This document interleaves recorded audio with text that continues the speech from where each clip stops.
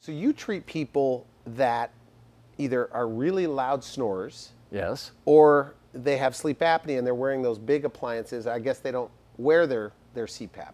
And you get them off CPAP. Tell me about that. Well, first of all, compliance factor for CPAP is not there. So most people hate the CPAP, but they have apnea. And let me tell you, Randy, apnea, sleep apnea is a very, very serious condition.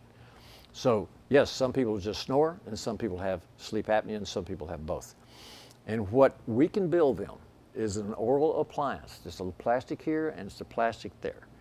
And what it does is takes the lower jaw and brings that lower jaw forward. You can still move your jaw around. It's very comfortable. I wear one every night. Been wearing is that right? Yes, okay. Absolutely. Everybody on my staff does. And so this brings the tongue forward. And so when the tongue comes forward, it opens up the back of the throat. So they can so breathe. When you snore, it's kind of like a blowing up a balloon and pulling that tight. And so when you're sleeping and the tongue falls back in the back of your throat, that's what's happening. Okay. And so you can't get the air in and out like you want to. So here's the front door and here's the back door. And if you just have the front door and the back door closed, the air can't go through. But it works. It works. I mean, it works. It works. Because they breathe, I guess, perfectly during the day, but when they lay down, everything changes. The jaw drops back. Well, so when you lay down and when you sleep. When you sleep, everything changes. So you just kind of move. It sounds simple. But it just comes forward. Have you had people that you've taken off CPAP? Oh, yes. Yes, yes. And we've even have people that have CPAP, but they're so serious that the air's turned up so high.